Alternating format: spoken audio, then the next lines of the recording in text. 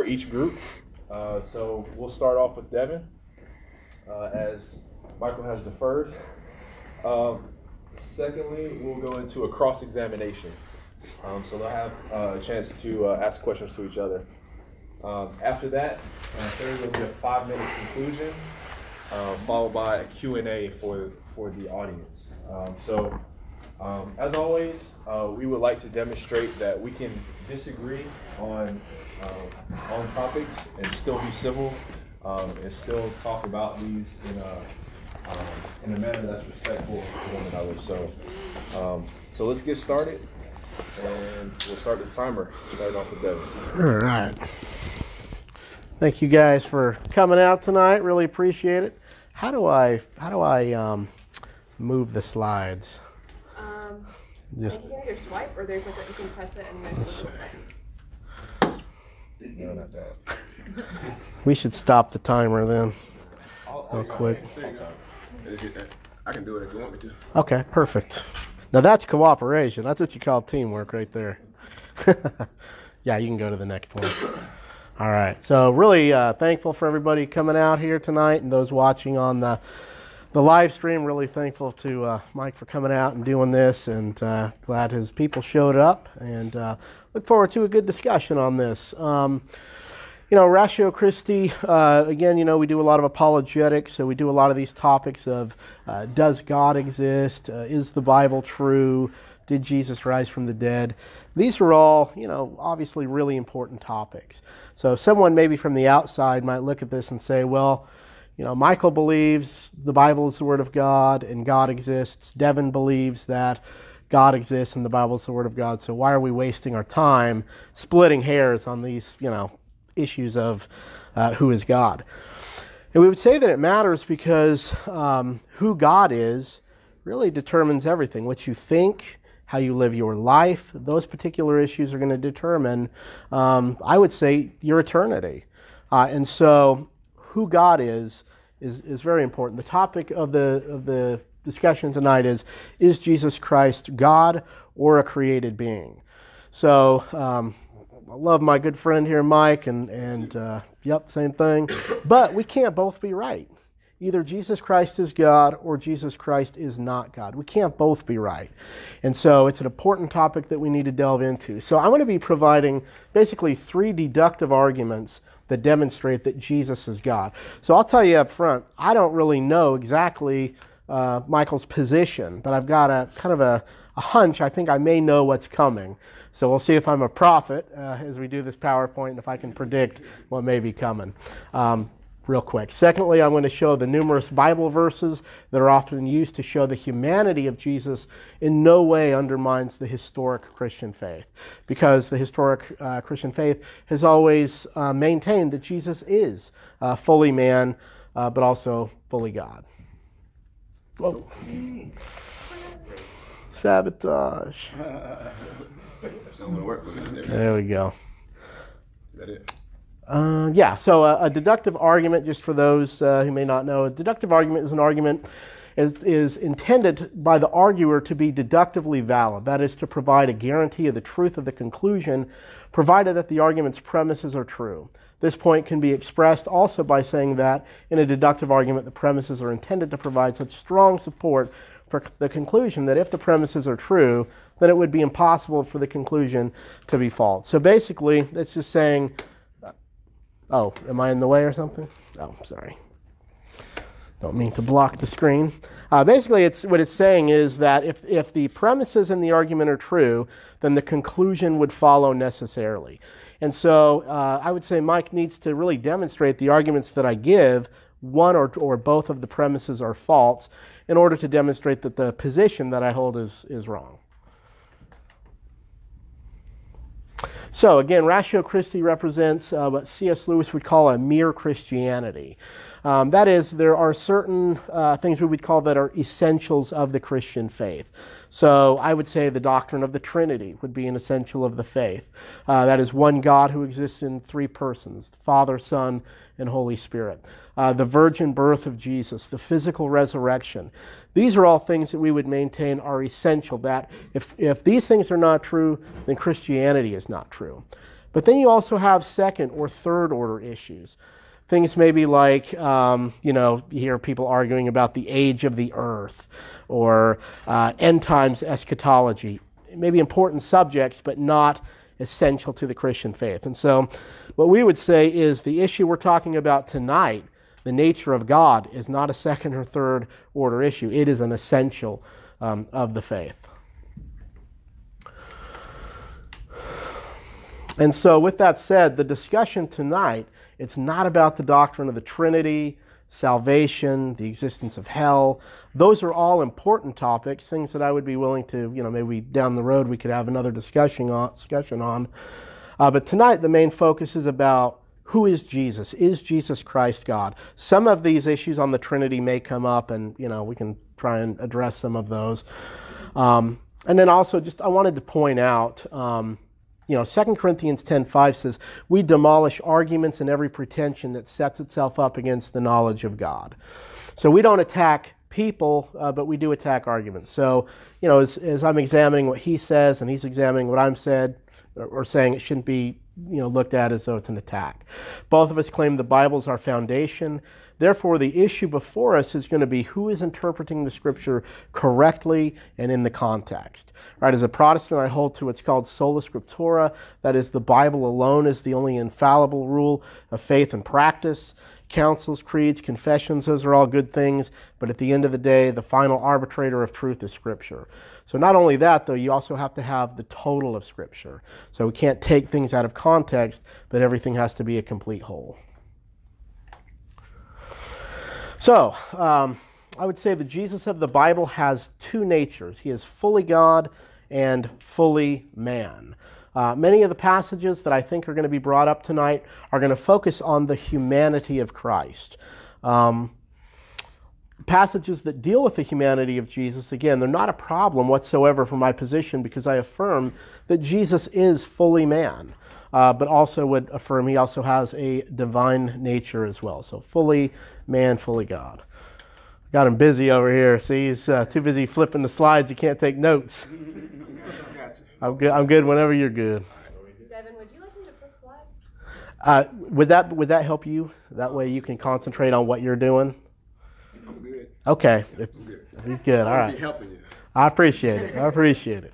All right, so there's several passages that we see that talk about the humanity of Jesus. So, for example, we see in John 17 he worshiped the Father. Galatians 4 tells us he was a man under the law. So we shouldn't be surprised to see things like him worshiping the Father or praying to God. He's called man in Mark 15:39. He's called the Son of Man.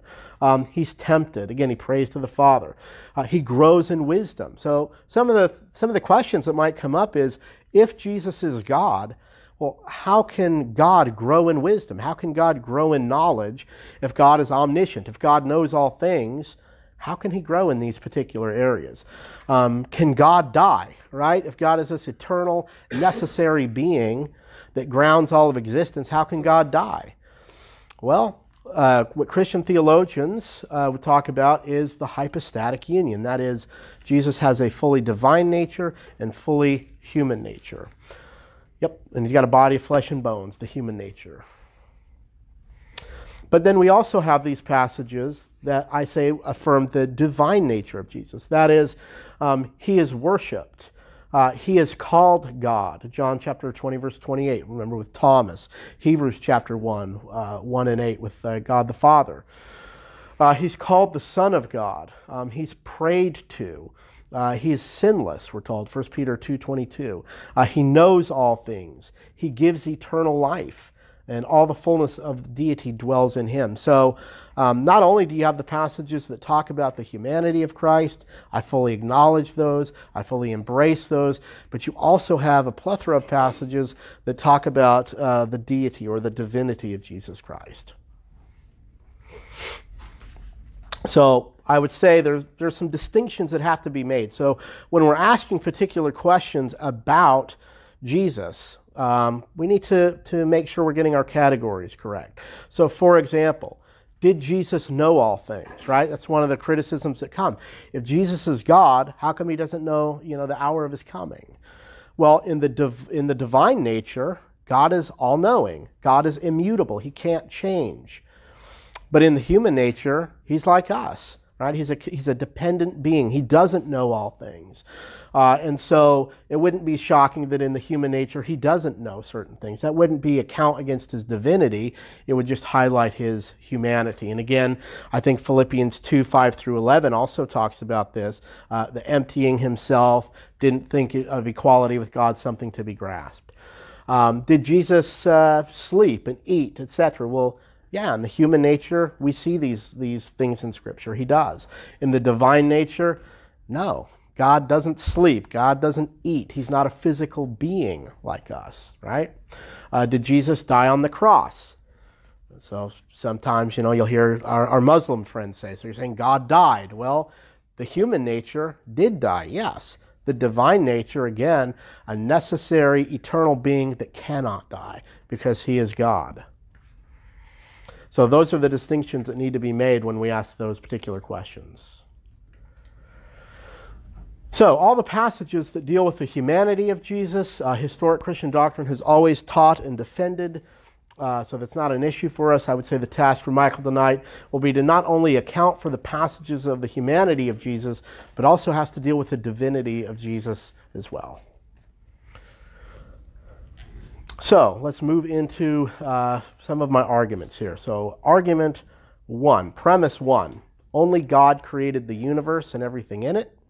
Premise 2, Jesus created the universe and everything in it. Conclusion, therefore, follows logically and necessarily, therefore, Jesus is God. That's your phone there. Okay, so I'm not going to spend a lot of time on premise 1 because I think we both agree God created everything. In the beginning, God created the heavens and the earth. Isaiah 45:12, made the earth, created man upon it. I, even my hands, stretch out the heavens and the earth, the host have I commanded. So I think we're going to agree God created it. The contention may come in premise 2, which is, the next slide, go ahead, which is, did Jesus create the universe? We see in John chapter 1, verses 1-3, in the beginning was the Word, and the Word was with God, and the Word was God. The same was in the beginning with God. Now check out verse 3. It's key. All things were made by him, and without him was not anything made that was made. So if only God can create the universe, and we're told here Jesus is the one that created the universe, John 1, it's clearly the context is Jesus, then I would say then therefore Jesus created the universe. We see John 1:10, again speaking of Jesus, he was in the world was made by him, and the world knew him not. In John 1:14, the Word became flesh and dwelt among us. Colossians 1:16-20, I'm not going to read all of it, but the relevant passages, verse 16, for by him, again speaking of Christ, all things were created, in heaven and on earth, visible, invisible, whether thrones, dominions, rulers, or authority, all things were created through him and for him. He is before all things, and in him all things hold together. So I think that's good passages that would also demonstrate the second premise. So argument 2, only God is uncreated. Premise 1, only God is uncreated. Premise 2, Jesus is uncreated. Conclusion, therefore, Jesus is God. So again, I'm not going to spend a lot of time defending that God is uncreated. I think we would both agree that God does not have a beginning. He's not dependent upon another being. If he was, he wouldn't be God. The being that created God would be God, right? So I think we're both going to agree with that, that God is uncreated. A couple passages you can look at to show that. This says, the Lord, King of Israel, Redeemer of the host, the first, the last, besides me there's no God. You can go to the next one. I'm getting low on time. You can go to the next one again. And then if you guys have questions during the Q&A or during cross-ex, we can bring that up. So let's get to the relevant part. Premise 2, Jesus is uncreated. So I would go back again to John 1:1-3, that in the beginning was the Word was with God, the Word was God, he was in the beginning with God. All things were made through him, without him was not anything made that was made. If he made all things, then logically he himself can't be made. You could probably even use it like a Kalam cosmological argument, that whatever begins to exist as a cause course, the universe began to exist, therefore the universe is a cause. But if I'll just say, therefore, Jesus would not have a beginning and would not need a cause because he himself is the prime cause or the prime mover. Hebrews 1 through 3, God at various times, various ways, spoke in times past to the fathers by the prophets, as in these last days spoke to us by his Son, whom he appointed heir of all things. You can go to the next one. And then Genesis 1:1, in the beginning, God created the heavens and the earth. So if you look at in the beginning, God created the heavens and the earth. Colossians 1:16 tells us that Jesus created the heavens and the earth. And John 1 through 3 says everything was made by him. Then he himself is unmade. He is the unmoved mover. So that's probably about, 30 seconds. So again, I think, what I've tried to show is Jesus has two natures. He's fully human. He's fully divine. The passages that are going to most likely be brought up that deal with the humanity of Jesus are not things we would disagree with. It just has to be understood correctly in the light of Jesus's human nature. So.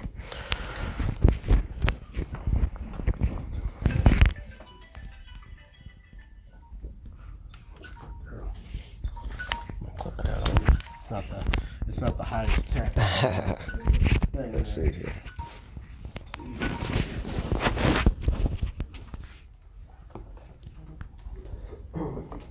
If I can get out of here. Ooh. All right, let me know when. Are you ready? All right. And begin. Well, I appreciate this opportunity to be here. Appreciate Brother Devin for inviting me out, and just a good atmosphere to discuss the Word of God. And I'm glad he went first because some of the things we agree on, and that was good to know. It's just going to be the fine tuning of the Word of God. And what I titled it and what we're discussing is basically the Godhead. Do you need to sit over there and flip your thing? Nope, I got it right here. Hopefully it works. And that is, who has all power and who is second in power? Because we believe the Bible is going to explain that God is the creator. He's the King of kings and Lords of lords, but he has given all power unto Jesus, his created being. And the Bible is going to explicitly explain that. And if we have time, we'll also discuss the Holy Spirit. And I would like to repeat Brother Devin in saying that Jesus is fully God and fully man. We believe the exact same thing on that. Jesus is God, and Jesus is fully God and fully man. And I'll explain that, hopefully, to the best of my ability by the grace of God. So my objective today is to use the Word of God to explain the difference between God and Jesus. That's that father-son relationship, the Father being greater than the Son, and to use the Word of God to explicitly and clearly define the Godhead. That is, who is God and who is Jesus. And that word clearly is used also in Romans chapter 1 and 20 when it talks about the Godhead, and it says the Godhead is clearly seen. And hopefully we can see that clearness as we go through the presentation. And then finally, if we get time, use the Word of God to explain why the Holy Spirit, Holy Ghost, is not a person. And that's kind of touching into the Trinity.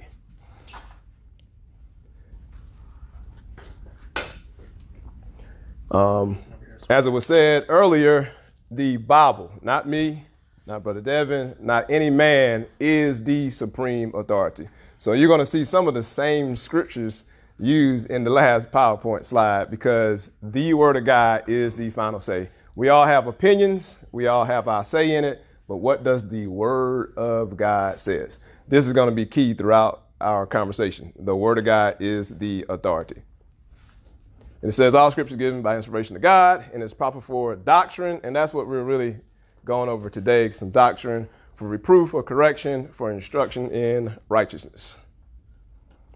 And I was relieved to see on Ratio Christi's website, when I looked at their beliefs, under their statement of faith, under the scripture, they believe the exact same thing that the Word of God is the supreme authority. If you look at the last part of that, it says the Word of God, the books of the Bible alone are the final authority in faith and life. So hopefully tonight, the Word of God will be the final authority. Not myself, not Brother Devin, but the Word of God will be the final authority.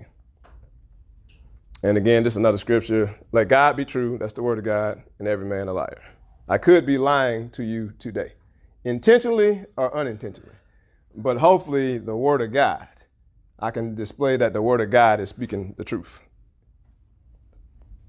Just a quick summary. Trinity and binity, that's really kind of the overall discussion tonight. We're not really going to get into the Trinity, but I wanted to present that the Trinity states that there are three persons in the Godhead: God the Father, God the Son, God the Holy Ghost, and they all kind of merge into just one being, and that is God. We present that the Godhead, the order of God, the divine nature of God and Jesus is in a binity. That is two in the Godhead.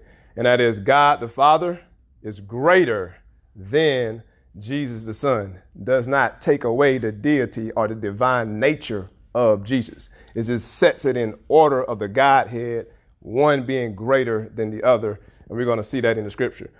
God is a separate being than Jesus, and that the Holy Ghost is the essence or power of God and not a person. Again, going contrary to the Trinity doctrine. Just wanted to define a person, intellectual being that can reason and think. And then one word that's often used in the Bible is this word one, something being one. And in the background, you can see this married couple. And the Bible explicitly talks about marriage and how it relates to the church and how it relates to God and two becoming one. That is, a man and a woman becoming one. They don't merge into the same being, but they can be one in spirit. Takes nothing away from the man or the woman, just that understanding of being one, being in agreement. And that's what we believe, the oneness of God and Jesus. They are in agreement in spirit, in mind, in likeness. And just want to give you a visual of the Godhead, that is two in the Godhead. And in the Old Testament, the tabernacle was very important to the children of Israel. We're not going to get into all of the details for the sake of time, but I really want to focus on this last section of the tabernacle, which is the most sacred section of the tabernacle for the children of Israel. And in this section, only the high priest could go in there and commune with God. Now we know that we all can enter into that due to Jesus' sacrifice.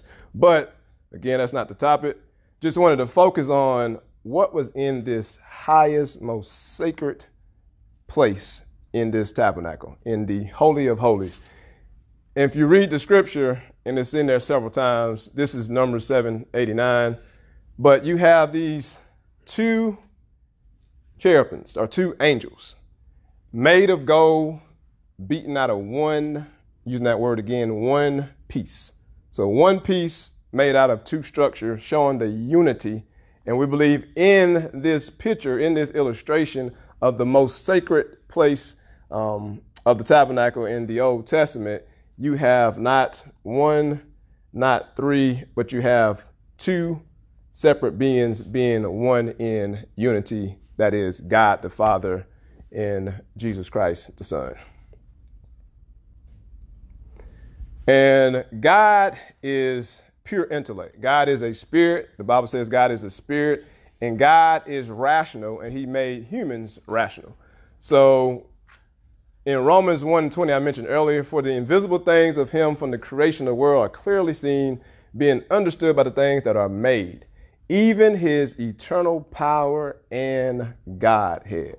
God and Jesus clearly seen, so that they are without excuse. So we won't have any excuse if we stick to the word of God. And just wanted to throw some general rational patterns: day, night, opposite, day being greater than light, night, good and evil, those pairs. This is really important. King and prince. King and prince. If a king has a son, he becomes prince, second in command, having the authority, the power, same as the king. But he is not the king. He's a separate being, but having all the power, nobility of the king. And the Bible says, King of Kings for God, Prince of Peace for Jesus. It takes nothing away from the divine nature of Jesus, just shows you the order of God. And then you have the male and the female. Again, really going into the binary, but the discussion tonight is to separate God and Jesus. So we'll go on from there. So God the Father. What is God? It says in John 4:24, God is a spirit. Spirit in the Bible is likened to wind, air. So God is a spirit. Doesn't have a form. The Bible also says he's invisible. So he's a spirit, and they that worship him must worship him in spirit and in truth. So God is a spirit being. And just, I'll skip that one. Just I am the beginning, I am the end, I am everything, I'm eternal. We looked at this verse again. We agree slightly on this point where it says, in the beginning, God created the heaven and the earth. Verse 2 is not up here, but it says the earth was without form or void. So just want to put that in your mind. It says God created the heavens and the earth, but the next verse said the world was without form and it was void. It didn't have any form and it was void. You're going back to, it says God is a spirit. God is pure intellect. He just have to think the world into existence. But he gave all power to Jesus to create everything else. And we're going to look at scriptures that point to that. So Jesus the Son, this is the bulk of it. Jesus taught the Godhead explicitly throughout the Bible. John 17:5. And now, O Father, glorify thou me with thine own self, with the glory which I had with thee before the world was, indicating that Jesus was before the world. We believe the Bible explains that God created Jesus. Jesus created everything else. He gave him that divine power to create everything else. Again, going back to that father-son relationship. That's the flow or the sway of the Bible. Father-son. Father being greater than the son. Another verse, Genesis 1:26. God said, let us, again, I think we both agree that was God and Jesus there, make man in our image after our likeness. And if you follow this line of thought, man was not formed until chapter 6. Again, God is a spirit. He can think it into existence. He gave the Son power, and Jesus created or formed man in chapter 6. Another verse to show that the Father God is greater than Jesus the Son. Ye have heard how I said unto you, I go away and come again unto you, talking to his disciples. If ye love me, ye would rejoice, because I said, I go unto the Father. Why would you rejoice? For my Father is greater than I. When you create something, you are greater than that something. God created Jesus, gave Jesus all the power to create everything else. Mark 13:32. But of that day and that hour knoweth no man, no, not the angels which are in heaven, neither the Son. Again, showing that the Son is lesser than the Father, and it does not take away from his divine nature, but the Father. Matthew 19:17. And he said unto him, why callest thou me good? There is none good but one, and that is God. Again, Jesus understood where he got his power from. And that's why he made this statement.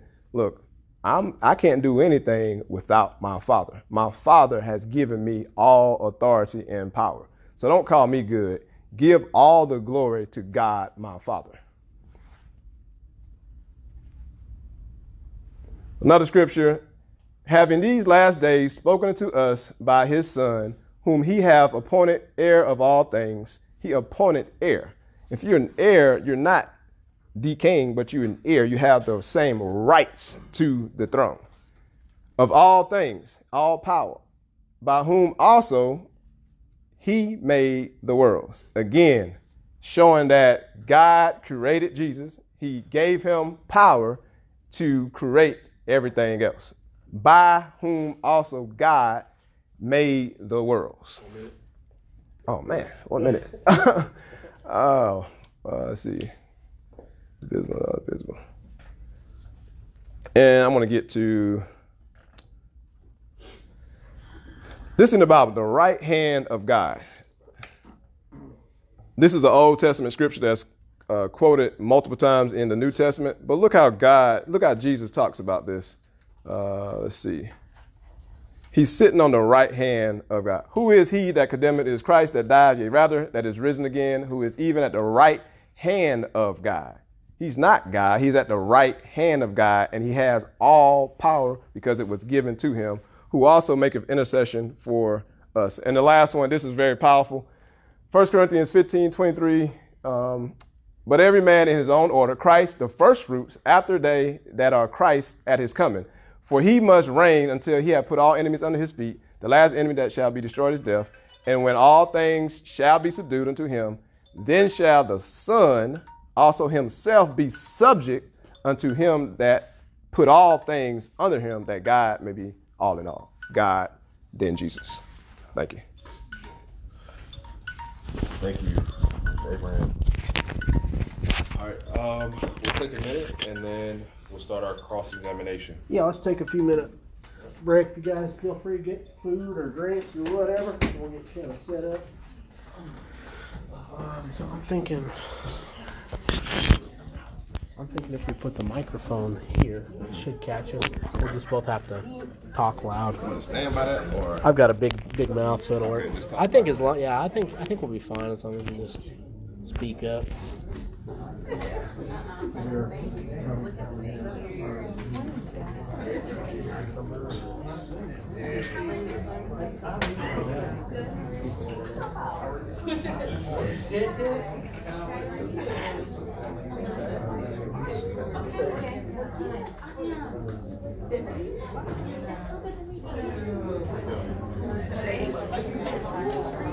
I'm ready your feet. Slide to you. gotcha.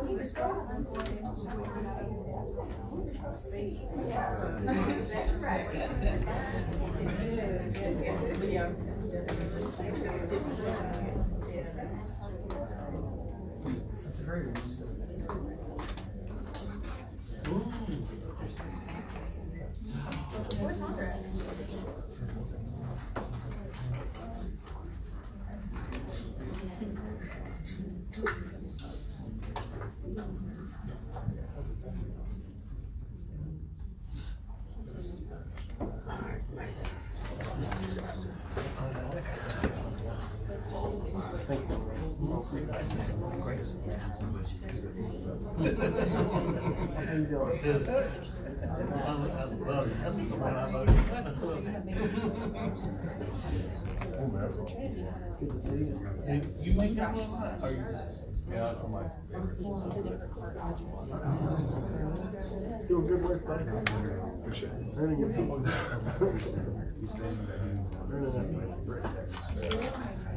All right, so we start with this guy. I'm gonna wait. I would say one but in that, in some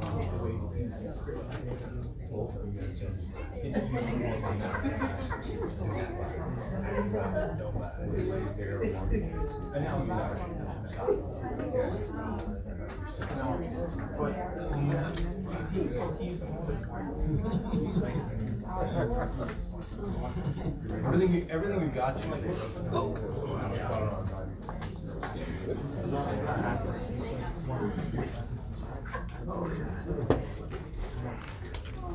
Okay, we're going to start off with our cross-examination.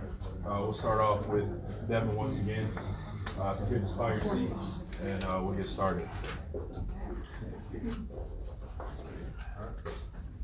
All right, 15 minutes starts now. All right, Mike, thank you for that presentation. So just, I guess, some questions I would have for you regarding that. You say that God has all power. It seemed like you were making a distinction between maybe there being like a mighty God, and then Jesus is like a lesser, lower God. Is that what you believe? Repeat that question again. Yeah, you seem to say in your opening there that God was like a mighty God, and then Jesus is like a lower, lesser God. Is that what you hold? Yes, and I'll follow that back up with when you create something, you're over whatever you created. And I would back that by scriptures that clearly says God created Jesus. Okay. What are the scriptures that say God created Jesus? All right. In Revelation, we can turn to a couple. Revelations 3:14. Revelations 3:14. I give time for it to get there. Will this be on the screen? I don't have it on the screen. Will you like us to read it? Yeah, if somebody wants to read it. All right. 3:14 you said? Yes. Okay. And to the angel of the church in Laodiceans, right? These things says the Amen, faithful and true witness, the beginning and of the creation of God. Amen. So that's Jesus right there. The beginning of the creation of God. Jesus was the beginning of the creation of God. And if somebody can get Colossians. Well, real quick before we go with that. So the Greek word there is, I believe it's arche, and it's saying that Jesus is the one that created. So it's not saying, I'm using the ESV. So 14 says, and to the angel of the church in Laodicea writes the word, the Amen, the faithful and true witness, the beginning of God's creation. Exactly. Right. So it doesn't say that Jesus is created by God or the first thing created. There's Greek words that could be used for that, but they're not in that particular text. The Greek word there is arche. Okay. We would probably have to agree to disagree with that interpretation. Okay. Because it says, these things say the Amen, the faithful and true witness, we know that's Jesus, the beginning of the creation of God. The beginning of the creation of God. Yeah, so again, just go back to that Greek word, which is arche, which is originator or the cause maker, the fabricator, not that Jesus was created. Because the other that would contradict other passages that I use in my arguments, for example. All right. So. And then we can follow that up because the Bible, we got to use the Bible to interpret the Bible. Sure. Yeah. So when we follow that up with Colossians 1:15 through 17. Yep. Colossians 1:15 through 17. And I can read this one. So Colossians 1:15. Who is the image of the invisible God? Who is that? Who is the image of the invisible God? Jesus. All right. The firstborn of every creature. Who is that? This is speaking of Jesus. Yep. Jesus. Firstborn of every creature. For by him were all things created by this firstborn creature, Jesus. Well, wait a second.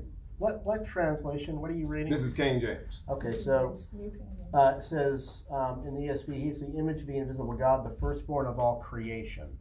So nowhere does it call Jesus a creature. You want to go back to the Greek on that one? So go to your Greek. Oh, this is just between the two talking about. Okay, please no comments from this. Yeah, so I mean, with the Greek, there's a Greek word, I think it's prototokos, that could be used.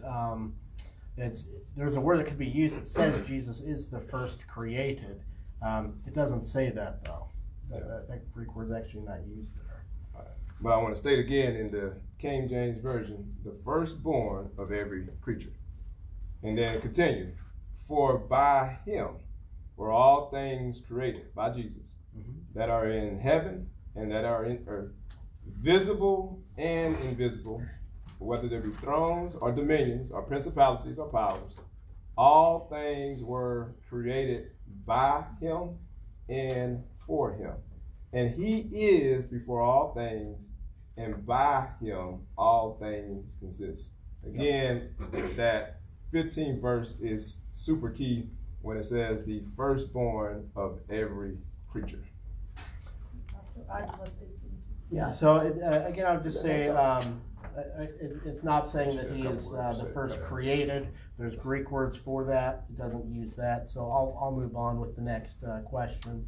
And can I read one more? Ephesians 3:19. Well, I'll let you do that on your own. Okay. Just because my time's going quick here.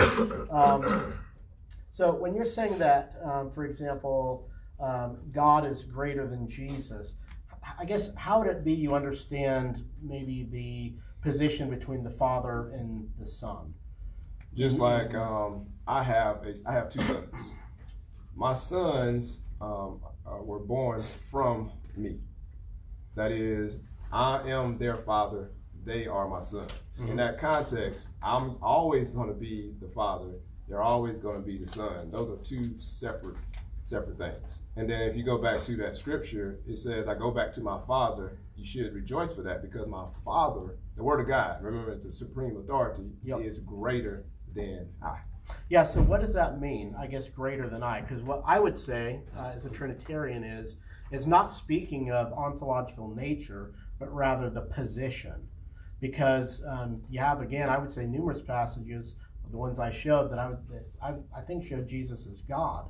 It's not saying that he's lesser equality as far as in nature. Rather, there's a difference in function or position. And there's scriptures, multiple scriptures, that Jesus came from God. Yeah, so see, and I think that's where some of the confusion may come. I have no problem saying like there's a hierarchy or there's a function within the doctrine of the Trinity. So the Father sends the Son submits to the Father. But it doesn't follow that because of that, therefore, that the Son doesn't have the same nature or isn't equal with the Father. It just means there's a role or there's a function. Just as your wife isn't a lesser being than you, correct? Right? You both have equality. It's just a different roles, right? Yes. So that's what I would say to that. So, but you do believe if something creates something, it's greater. Well, right, but see, that would assume that the Father created Jesus, which I don't agree with. I think the passages, in fact, we could look at some of those arguments that I gave. Let's look at argument 2, we can just look at argument 1. Only God created the universe and everything in it. That's premise 1. Do you agree with that? I believe God created Jesus in Genesis 1:1, and then through Jesus created everything else. So you believe in Genesis 1:1 that says that God created Jesus? Yes. So in Genesis 1:1, where does it say God created Jesus?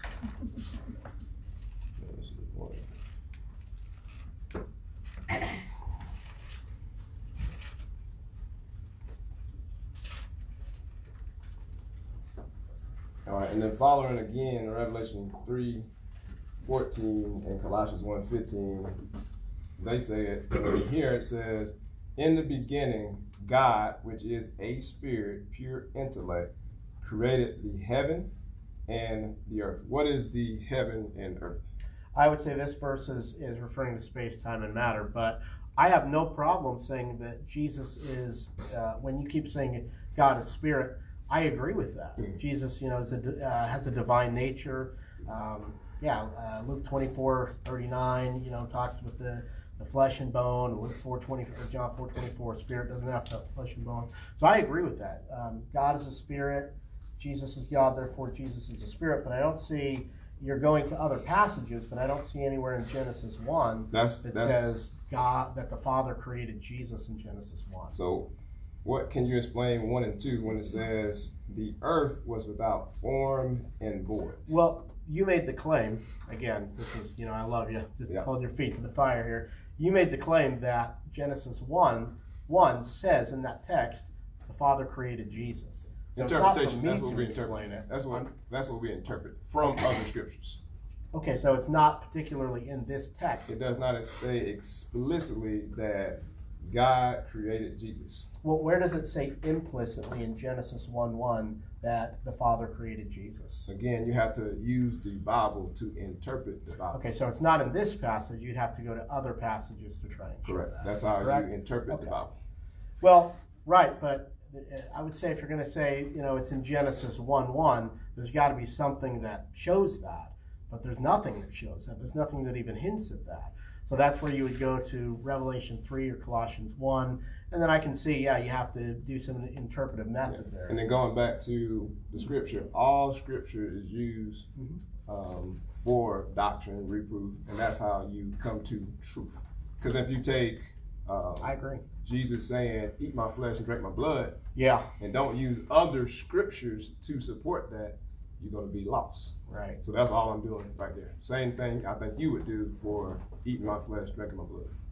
Well, I would just say in this particular passage, I don't see anything that says the Father created Jesus. But so premise 1, only God created the universe and everything in it. So it seems like you're saying that you don't believe God created the universe and everything in it. You believe Jesus created the universe and everything in it. Is that correct? Yes.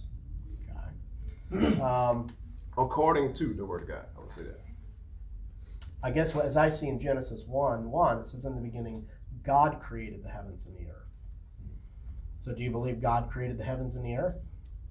Again, going back to God is just pure intellect. He thought the world into existence. So God created the heavens and the earth. Yes. And by this you mean the Father created the heavens and the earth. Yes. Okay. Well, then you would agree with premise 1 that only God created the universe and everything in it. In that context. Okay, in that scripture. Okay, so premise 2, then sounds like you concede premise 1. Premise 2, Jesus created the universe and everything in it. Do you deny that, or do you accept that? I accept that, and I would use the creation and formation there. With God being a spirit, he can think it into existence, giving the Son the power to create everything. Just like he said, he is the Word of God. So I think the issue is, so it says that you're saying you would agree with premise 1, but you're also saying you agree with premise 2. So, and maybe you do agree with the conclusion that therefore Jesus is God. You had said in your opening statement that you actually said Jesus was fully God. Do you believe that Jesus is fully God? I believe Jesus was fully God and fully human. He had the full divine nature of God because he came forth from God. He was created by God. Were you created by God? Yes. Do you have the full divine nature to you? Are you fully God? We can if we turn to 2 Peter chapter 3 and read that. Well, we can take on that divine nature. Do you believe that you are fully God as well? Yes. Okay. We can be. We can be, or we are? By his spirit we are. By his spirit we are adopted, or by his spirit we are actually God? The Bible calls us gods. Okay, so how many gods is there that exist? The Bible said there will be many gods, many, and lords, many. But there is only one God, the Father. How many true gods is there? One true God, the Father. So then it can't be the case that we're all gods if there's only one true God. We can be like God. Being like God is different than being God. Yeah, that's the same argument I would say to you when you're saying Jesus is God when it's only one true God. Well, I would say that the problem is with that, the scriptures explicitly say Jesus is God. Jesus in the beginning was the Word. The Word was with God. The Word was God. Not can become or is like, but says is God, was God. And I can say my son, my natural son, is me. How can I say that? Well, I thought you said earlier that there were distinct beings. But how, that's what I'm asking. How can my son be me? Your son can't be you because you're different beings. But if you took my blood, his blood, you're going to know that that's my son. Sure, there's a relation there. Sure. That's the oneness of God and Jesus in spirit. Oneness in spirit. Yeah, I think the analogy, of course, breaks down because spirit's not flesh and bone. But No comments, please. looks like we're about 30 seconds out. So, yeah, I mean, I'll yield the last 30 seconds. All right, we'll start on 15 minutes, cross-examination by Michael Abraham. All right. Beginning now. When you said that, well, I'll just start with what's on the board. How would you explain that 28th verse? And when all things shall be subdued unto him, then shall the Son also himself be subject unto him that put all things under him, that God may be all in all. Yeah. So I would say that this passage, like a lot of the other passages where it's talking about kind of the different subordination or the function, within the doctrine of the Trinity, again, you have different roles. So it's not that one is, not equal or less than. It's just that the Son is submissive to the Father. So it wouldn't show that Jesus isn't God. It just shows there's different roles within the doctrine of the Trinity. And then how would you explain when Jesus said, my Father is greater? Yeah, that's a great question. John 14:28, right? Yeah.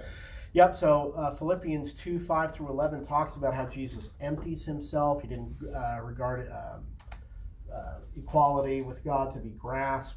And so in that particular verse, I would say that it's not speaking again of his ontological nature, but rather the function or the the position that the Father is in.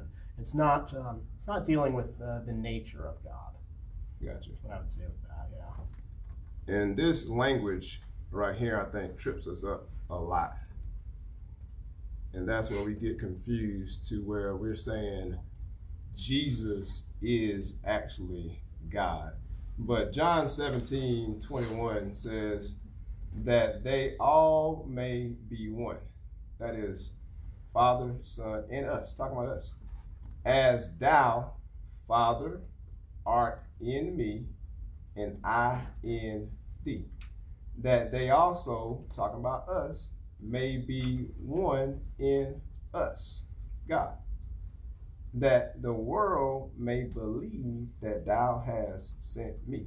That oneness is in spirit. We can take on that divine nature in 2 Peter chapter, 2 Peter chapter 1.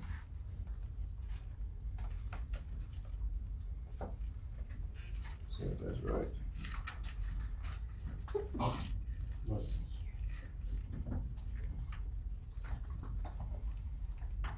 Chapter 1, verse 4. I'll start at verse 3. 2 Peter 1 and 3. According as his divine power hath given to us all things that pertain unto life and godliness, through the knowledge of him that hath called us to glory and virtue, whereby are given unto us exceeding great and precious promises, that by these ye might be partakers of the divine nature, having escaped the corruption that is in the world through lust. And that precious promise, that's really why we are striving, are Christians really. We have that promise of taking on that same divine nature as Jesus. And it calls us heirs of God, joint heirs with Christ. Why is the separation there if they're the same? Well, and I guess maybe that's where I'm having some confusion. When you're saying that, repeat what you just said about what was it about kind of our goals as Christians to be divine. To take on that divine nature, to rid this fleshly nature and take on that divine nature. And maybe we're just using, maybe we mean different things by that, but when you say divine nature, I'm thinking God. So when you're saying that we can partake in the divine nature, what do you mean by that? Do you mean like actually become God? We're going to become like Christ. So what does that mean, though, to become like Christ? Does our nature change? Do we have omniscience or omnipotence, omnipresence? On a level right now, the Bible says when we receive the Holy Spirit, we are new creatures. That divine nature begins to develop, and as we go through our Christian journey, and we overcome like Jesus overcame everything contrary to God, and we die in that state, we're going to take on that same divine nature as Jesus when he was resurrected from the dead and be joint heirs with Christ. So divine natures, do you mean like being able to work miracles, create the universe, things like that? Or do you just mean, basically like the scripture's talking, being joint heirs with Jesus? I guess what I'm saying is there's one God, right? Only he has that nature. We can't ever have that based upon the type of being that we are. So that's why I use Mormon theology, for example, says people can go through a process of exaltation where they become God. Is that kind of like what you're saying, where you can get to a God status, or are you just? I'm not quite sure.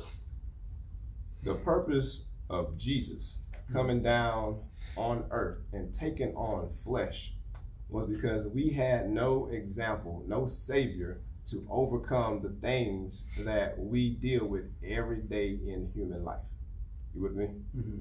All right, so Jesus came down from heaven, took on the nature of man, being fully God because he came from God, he was birthed from God, but he had Mary's nature, which is a fleshly nature.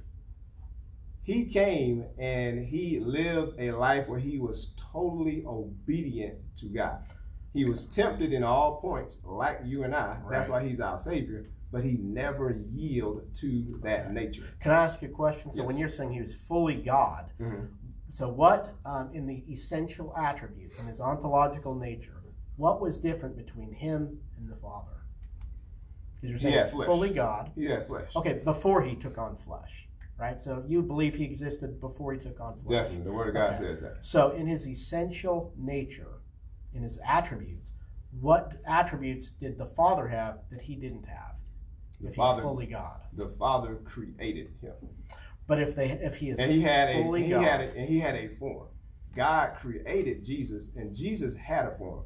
God has no form. Jesus had a form, a divine nature about him, similar to that divine body he had when he was resurrected. He could walk through walls. Well, the text actually doesn't say he walks, it says he appears. And we believe he walked through walls. We believe that. Yeah, so I guess for me, just when you're saying that he is fully God, has the same nature as God, to me, that just sounds like what you're saying is they have the same nature. If they have the same nature, then they're not different. If they are different, then they don't have the same nature. Then he's not fully God because he's lacking things that the Father doesn't have. Therefore, he can't be fully God. But if the scripture says we are going to take on that same divine nature, you can have that same nature and be different. We're not going to merge into God, but we are going to take on that nature of God, that spiritual nature of God. Don't you see a logical contradiction though when you say that Jesus is fully God, but then you're saying he doesn't have all the same attributes and essential nature as the Father? If he doesn't have all the attributes and essential nature as the Father, he's not fully God. If he was, there wouldn't be a distinction between them. They'd be the same. But he has all of the divine power from God. Okay. The scripture says that I have given all power to my Son. Yeah, well, I believe that's because Jesus is God is why he has that divine nature and the power. So, to me, I don't have an issue with those particular. And it's a scripture that says the reason at the end of the scripture it says it pleased the Father to give the Son this divine nature. And I want to put it on the board if I have it. Not the divine nature. It doesn't say divine nature. Let's see if I got it right here. Thanks in John. Hebrews. You're talking about the divine name. It says, please the Father. Let me put that in. Please the Father. Please the Father. There you go. It says, back to Colossians 1. Just stay there all night. Yeah. Here we go. Colossians 1, I'm going to start at 18 this time. And he is the head of the body, the church. Now, we know that's Jesus Christ. He's the head of the body. Yeah. Who is the beginning, here we go again, the firstborn from the dead, that in all things he might have preeminence. For it pleased the Father that in him, that is Jesus, should all fullness dwell. And another scripture said he gave Jesus the Spirit, the divine nature, without measure. We all are measured out a portion of the Spirit. But for Jesus, he did not put any limits, any measure on that divine nature. And the difference between Jesus and man, of course, Jesus was born of the Spirit. So that's why Jesus is born of the Spirit, and he had Mary's natural flesh. So that's my understanding of Jesus born of the Spirit. So he has that divine nature, fully God. That's what I mean by that. That's the context of that. Born of the Spirit. And then he had Mary's flesh. So he was fully man. And so what you mean by 2 Peter 1:4. And what you mean by fully God is not that he has the same nature as God, but rather God gave him certain powers or granted him certain powers like a representative. I think if I kind of understand what you're saying there. He had the full power of God. God granted him that full power. So do you believe that God is omnipresent, for example, that God is everywhere at the same time? Yes. You believe he's all-knowing? Yes. Okay. He knows all things? Yes. So did Jesus have those attributes? Jesus did not know everything. No.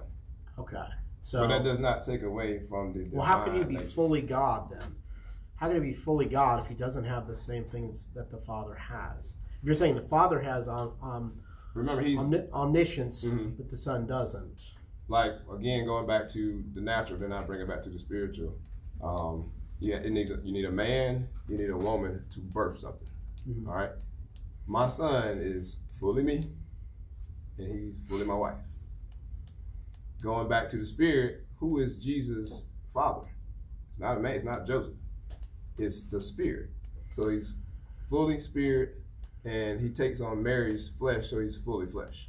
Yeah, I guess what I'm saying is it just seems to be contradictory to say he has the same nature as the Father, but yet he's not omniscient because there's things he doesn't know. Because that goes there's things he doesn't know, then he's not fully the same as the Father. That goes back to the understanding of God created him. That lets you know God is greater than Jesus. So if you're going to say God created him, then I guess what I'm saying is you say that, but then you can't also say they're fully equal, or he's fully God. The Bible says he thought it not robbery to be equal with him. How is that equalness? Right. What is that equalness? Well, as a Trinitarian, I could explain that. But if I'm saying that Jesus is a created being, then you couldn't say that. You could say that. It's because the Bible says that, and it says we are going to be equal. It's not talking about our ontological nature. It's not saying we're going to be omniscient and omnipresent and omnipotent. No, it's I don't agree with that. No. So it's not. But what is that? When you use the word equal, the Bible used the word equal. So what is that equal? It's that spirit.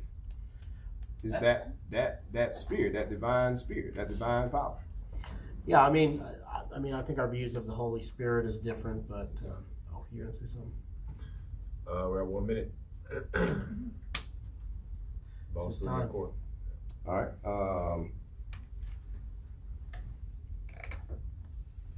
And again, going back to God, Jesus, and then Jesus being God, I think it's very, very important the source of your information. And where is this source coming from? Where we think that God, and he transformed into Jesus, he transformed into the Holy Spirit, and then he transformed back to Jesus, he transformed back to the Holy Ghost. That understanding of God and Jesus, and they're all the same, I think comes from a Greek mythology type of understanding. So I think I would end with that the source of that information is very, very important. And I would agree with that, which is why I would never adopt that view. That's not the Trinitarian view. All right. Anytime. Okay, if you guys are good, we can go straight to conclusions, or if you'd like to take a break, Oh yeah. we can do that. It's up to you. Yeah, I mean, we can go. Just do the 5. You want to do a 5-minute conclusion. 5-minute conclusion? Okay. Yeah. Okay. Yeah. So I presented a case tonight that I think Jesus Christ is God. I gave 3 arguments. Only God created the universe and everything in it. When asked, Michael agreed with that premise. Premise 2, Jesus created the universe and everything in it. Michael also agreed with that premise. So the conclusion follows, then therefore Jesus is God. You have scriptures that plainly say Jesus is God, such as John 1:1 and 1 through 3. In the beginning was the Word. The Word was with God. The Word was God. None of the arguments that I gave were even dealt with or even touched. The second argument that I gave, only God is uncreated. Jesus is uncreated, therefore Jesus is God. We saw some passages that attempted to show that Jesus was created, but when you look at them under examination, they're not. Colossians 1:15 through 17, you could use the Greek word that says first created. The Bible doesn't use that. It uses the word firstborn. And that's talking about preeminence and dealing with preeminence. And there's a lot of different passages you could look where I think it's Abraham calls it like one of the lastborn, his firstborn. And it's not dealing biologically, it's dealing with preeminence. And then you went to Revelation 3:14, but the Greek word art is not talking about Jesus being the first thing created, but rather the originator of creation. And so the verses that he tried to show that Jesus was created simply don't work. And the verses that I gave showing that Jesus was not created, showing, for example, that he created the universe. If he created the universe, then nothing can create him. If he creates, the scripture says, everything, I believe it's John 1:3, nothing was made that was not made by him, then he himself can't have a maker or nothing would be here, because you wouldn't have a prime mover, you wouldn't have existence itself. And so the second argument isn't touched. The third argument I didn't really get to give, so I won't bring that up now. But I appreciate the dialogue. I think it's good to sharpen our swords and be able to talk about these things in a good, calm, friendly way. I do think, as you saw at the end, for people who are Trinitarians, people who understand Trinitarian theology, there's a complete misrepresentation of what the doctrine of the Trinity is. Oneness theology, oneness Pentecostalism, they say that you have God the Father who morphs into God the Son and then morphs into the Holy Spirit. That's not what Orthodox Trinitarian theology has ever taught. If you can look at the confessions, you can look at the creeds, you can look at the scriptures. The Bible itself, it's not like you're going to find one verse that teaches the Trinity. What you see is several passages that say there's one God that exists, several passages that show Jesus as God, the ones I showed tonight, and several passages that call the Holy Spirit God. Now, again, we could have that discussion on the Trinity at another time, but I think a lot of it is just it's a misunderstanding of the doctrine of the Trinity, the roles and function of Jesus. The verses I said there was going to be a lot of those verses that were brought up, and all it is it just shows Jesus has a human nature, which I would fully agree with. So I'll go ahead and again thank you for coming. I summarize my portion too. It says, I think we kind of veered off from that first bullet. The Bible is the supreme authority. When I presented the Word of God, the supreme authority, it was then sublined by man's interpretation from what I can picture or understand it from, when it clearly says Jesus was the first creature, firstborn. So the Bible has to be, and that's the key when you are discussing scripture doctrine. The Bible has to be the supreme authority. And the Word of God clearly points out that God is a separate being from Jesus. It never called Jesus invisible. It never says he has no form. Jesus always had a form. God is the invisible God. God is the eternal God. Jesus is the everlasting Father. Eternal, everlasting, that's the difference.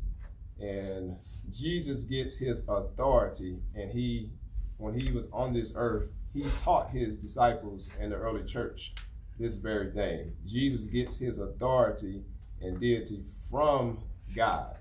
That is, he is second in the Godhead. He gets his power, his authority, his nature from God. And he is separate from God. Does not take away from his deity, his divine nature. Being created does not take away from his divine nature. I think that's a misconception. And then the Holy Ghost, again, we didn't get to that part really, is the power and divine nature that makes them one, that makes us one, how we can all be one in unity. So that's the summary of that. All right. All right, let's give you guys a hand. I appreciate both of you guys for doing the work. It took a lot of preparation, I know, to make these presentations and do the studying that you did. So congratulations to you. Appreciate the work that you did. We're going to open up for Q&A, but the rules for Q&A is we're not here to make statements. We're not here to explain our point of view. We want to present questions, okay? So we'll start off with the students. If you have any questions, please present those, and then we'll move on to. What time do we need to stop the Q&A? What time do we need to? What time is it right now? It is 9:22. Okay. What time would you say? Go to 9:45 or something? Sure, we can. Yeah, spend like. Or do we need 15 minutes on it? Okay. Do you just want to go 15 minutes with the Q&A? All right. So we'll just do. We only have the room until 9, and so we want to be gracious to the students. So are you good with 15 minutes? As long as it's good with everybody. That's 20. 20? There's not many questions there are. Make it a little flexible. Let's not take people out. All right, we're ready to start. People, if you guys have questions, we have our little broke down mic here. Anybody out there in internet land wants to get us a good mic? Feel free just to come up, speak into the mic. That way we get it on our video. And we'll just leave the mic here, though. That way it can actually get what we're saying. For the sake of scholarship now, about scholarship, I think I can really just easily say this, that I just want to make 2 comments. They won't be questions, but just 2 quick comments. Going back to the Greek. On Revelations 13, that word ake, the first definition of it is the first. So that ake would be the first creation of God. That would be the Greek. And then going back to Colossians 1:15, that Greek word there is thesis, and it means creation, just like an architect would create a building. And it says he was the firstborn creature. That means creation, a building of such. It's absolutely no room other than something created by someone else. That's the only comment on that. And that's Greek. Yeah. Well, we've got the Greek, and it doesn't say that. We can look at the words. Prototokos, No, it's not it's thesis. You can pull it up. Pastor Ware, do you got the Greek on that? Yeah, which passage are we looking at? Colossians 1:15. Yep, Colossians 1:15. 1:15. Yeah, and from now on, we prefer questions, not statements. I'm finished. Just academic accuracy. We're at university. Yep, we will definitely. Prototokos Yep. is verse 15. Prototokos. Let me see what you can look at down. Accuracy. No, thesis. I have a question. Yep, go I ahead. think that's word If you want to come up here, you can. Thesis is K-T-I-S-I-S. Or while they're looking that up. So both of y'all referenced John 1:1, Jesus being the Word of God. And that particularly interested me because as an English major, I regularly interpret texts. And both of y'all were saying you can interpret this text in different ways. John 1:1, where it says Jesus was the Word, and the Word was God, the Word was with God.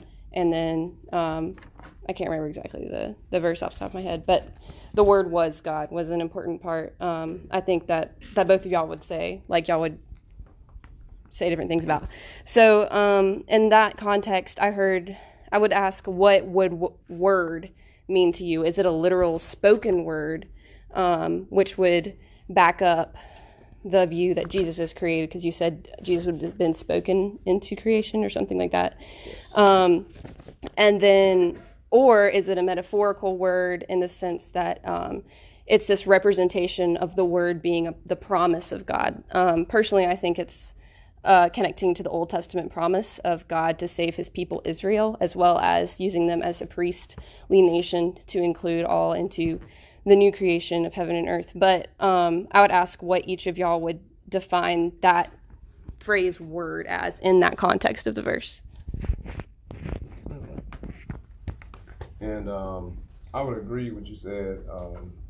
The word was with God. That is, God spoke the word into existence. And in another text in the Bible, Jesus was talking and he said, "My words are spirit and they are life."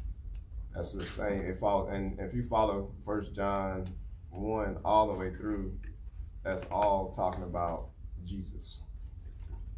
Yep, I would agree. So I would just say, it says the Word was with God, the Word was God. It doesn't say God created the Word. He didn't say that. And I would, I think, you give a pretty good, view or interpretation of that. So, I think we would agree with what the passage is saying. I think we're just interpreting it different, right? That's exactly right. Yeah. So.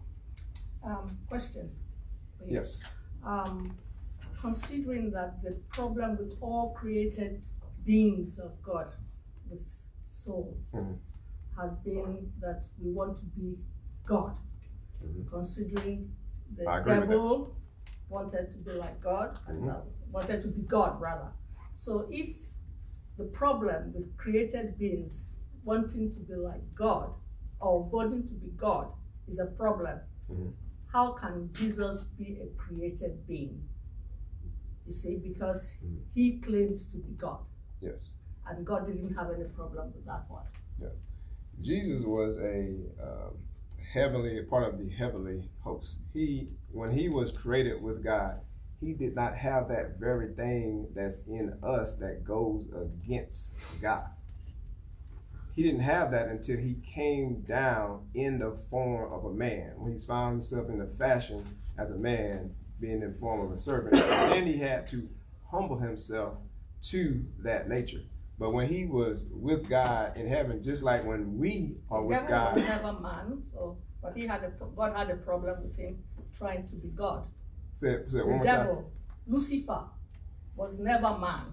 And God had a problem. I would love to talk about. So, I would love to God talk had about a problem with him the trying devil. to be God. Yeah. I would love to talk about the devil. Probably our next topic, because Lucifer does not mean devil. Lucifer just means bright light.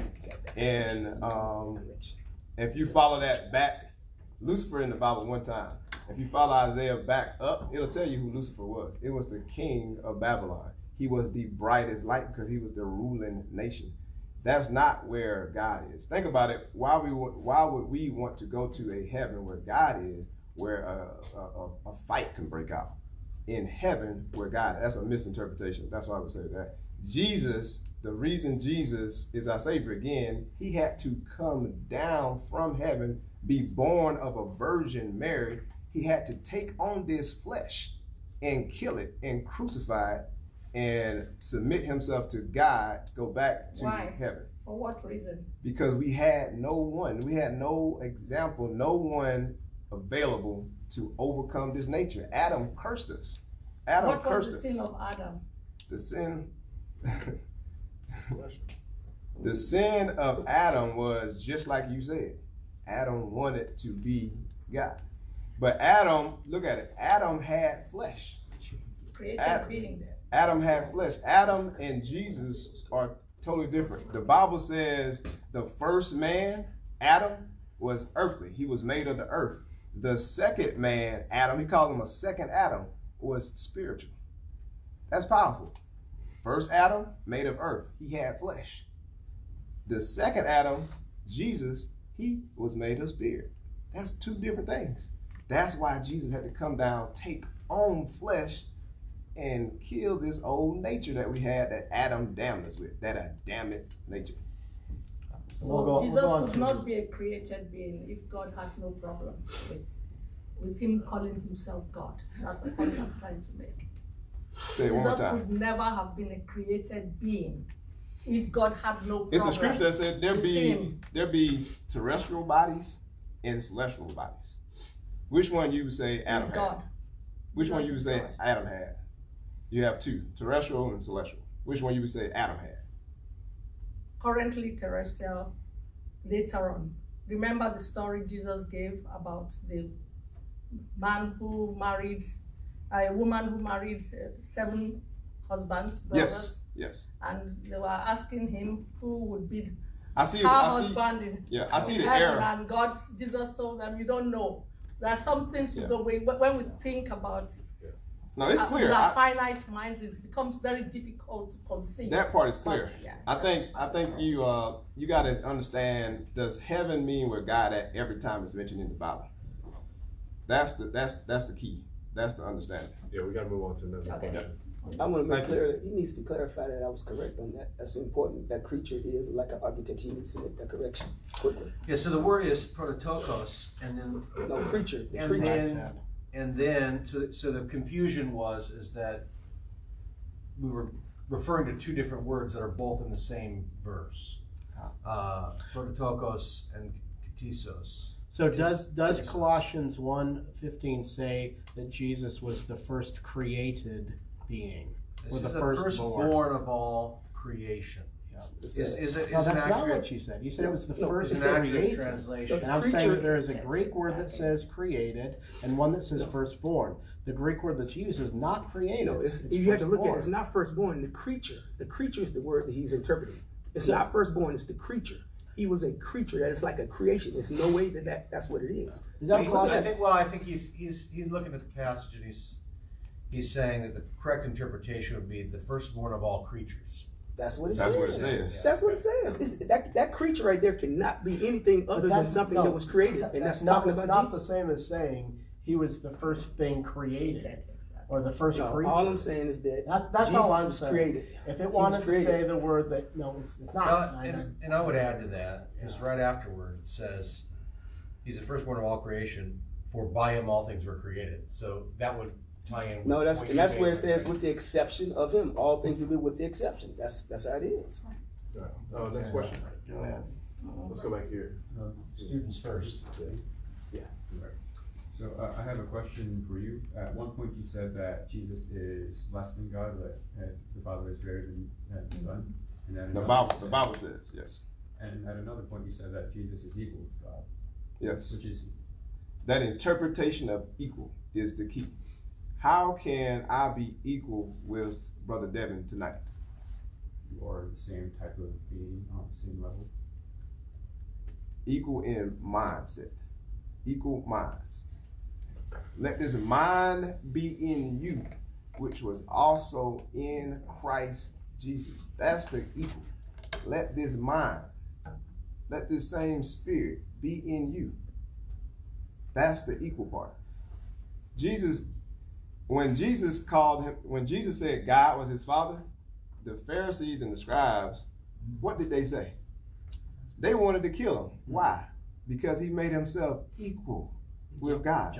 Just by saying God is my father, not I am God. God is my father. It does not, him being the son does not take away from his divine nature. And they knew what he was saying. He was making himself, the Bible clearly says they wanted to kill him because he made himself equal with God. Yeah, that's why I say that term "son of God" has a particular reference and meaning, and that's what they knew. It's like you're saying, that's why they wanted to kill him. And that's that equal. They used the word equal. How they understood that? They understood what he was saying. Yep. Yeah, I agree. So would you say that equal has the same definition that you did for the definition of one on your paper, being in agreement or union with like qualities? Yes. So, and when it says we can be one too. If these are synonymous, then do the Jews take a problem with Jesus saying that he is in agreement or union with God? That's perfect. Okay. So That's a revelation. I would like us to clarify what they were talking about with the scriptures, all the ones included where he said, the second one was saying all except something else, what they were talking about, and like I would like us to read those scriptures with the pure translation off the computer, like the pure Greek thing, exactly what it's saying, all scriptures involved in that whole point with no interruption. Exactly what that means. Well, I think the challenge with that is pull it up on anything that we are there are Put it up different interpretations of some keywords and But you read the operation. exact interpretation off of that with the Greek. In other words, just put the Greek on the board. That's all she's asking for. Put the Greek up there. How many people here know Greek? If You're gonna put it on the board. You don't have to know Greek if you're explaining it. No. If Here's the translation. I understand that, but there's parsing involved, so you need to know the parsing in order to understand the Greek. And the Well, context. it parses it for you. It You got does to it. know And you the understand context. parsing? Yeah. Okay, cool. Yeah. What's an aerospace? Can we go off of what exactly he read? I think she's just wanting them to show us what his. The problem is unless You people want to know what read. the verse was in English? What? You wanted to see the verse in English that we were discussing? I wanted to see the scriptures y'all were talking about, right? And then the Greek that was mentioned that you translated from the computer. So I want you to basically read that with the translation purely as exactly what it's saying, and those scriptures involved in the point that they were discussing without any well, it can be interpreted. No, what did it say? Like, what does it read? You know what I mean? Put it right on the board. I'm turning my computer on. You want to plug your computer up? We got like 29 seconds. But if you want to look at this, I already have it up. I would like it to be up there if y'all could do that. We got a question right here. It's very important that we do that because it seems like Transparency. It's. I mean, that was a big topic when it was being discussed, and from what I heard, kind of quietly, there was an error made, but that could affect all of the minds and the thoughts and opinions about the scripture that was being discussed. And if there's an error made, just as openly and loudly as we said one thing, if there's an error made, we need to correct that error and show it for everybody. Pull it up. I will gladly stand by that it does not say Jesus was the first created or the first creature or the first created being. Let everybody just see it for themselves. I'm not gonna say another word by the grace of God. Oh, you've been saying all night. No, I'm finished now. So here's Colossians 1:15. Trying to highlight it for you here in the Greek. There it is, highlighted in the Greek. You might be able to zoom in a little bit here. Let's see. There it is. So there's the Greek. Actually, we might be able to. I might even be able to pull up an interlinear or something that might be helpful. Of course, here's the translation of it right here. Yeah, so there's an ESV translation right there. I can possibly put that up. Whoops. It doesn't matter what translation, it's going to say the same thing. Mm-hmm. Okay, so I guess my contention would be Trinitarian theology talks about Jesus being the eternally begotten Son of God, which means that according to Trinitarian theology, this is an ordered relationship between the Father and the Son that exists from eternity. Now he's opened it up for discussion. Now I'm gonna, since he's not on the panel, am I able to discuss? Well, you guys asked me to come up and put this up, but let's just keep in mind we have like 5 minutes before we need to go, just to make sure that Diddy's. So we don't want to. Because he's putting his spin on it. In other words, let people read it for themselves. I'm not saying anything. I was just saying let's all keep in mind that we can. Because we don't believe in the Trinity doctrine. This is my point. This was my whole point with this. Again, the Greek for firstborn, proto with tikto, which would give us firstborn, and that is what we find here in Colossians 1:15. No, it's thesis is what the one we're looking at, sir. It's not the protocol, it's thesis. It's to create, the way it says creature. The word that we're talking about right here is creation. We're talking about this one right here. So it's a question of which word. First created is what I'm saying. There's a difference. There's a Greek word for firstborn. There's a Greek. It's a context. There's a Greek word for firstborn. There's a Greek word for first created. What all I'm saying is, not first it created, doesn't just say creature. It's not first created, it's just creature. He's a creature. They were referring Jesus to is a the creature. creation word. Yeah, That's the creature. That's They the were creature. not the firstborn. That's exactly right. Creature. That's exactly right. So my question for that would be: is he King referring James Version It is creature. creature. It says creature in King James. Creation It'll be as the in, same like- in one. It's the same thing. Is he the firstborn of creation, as in like, for example, when the end times come, he's supposed to be the firstborn of all those of our new bodies that will be created. Well, it's a term I would say that is talking about preeminence. So you have in the Old Testament, I think it's. Can you help me out, Kendall? I think it's Abraham or something where he's calling his kid who's actually the lastborn, the firstborn. Yeah, those are the David same does creatures. David does the same thing. Yes, David said the same thing. So, all right, we probably need to go ahead and. Mark chapter 2. Yeah, I think. We'll be here. We'll be here after because. Our friend Cody has a question. Yeah, go ahead, Cody. I have a question about the word firstborn. Because doesn't he say in the Old Testament when he's trying to get Israel set free from Egypt, doesn't he call Israel my firstborn son, meaning my first son that I love the most, even though they're not the first nation created? Exactly. They're the first in his mind, like, you're my favorite, my most prized nation. That's right. My number one Not nation.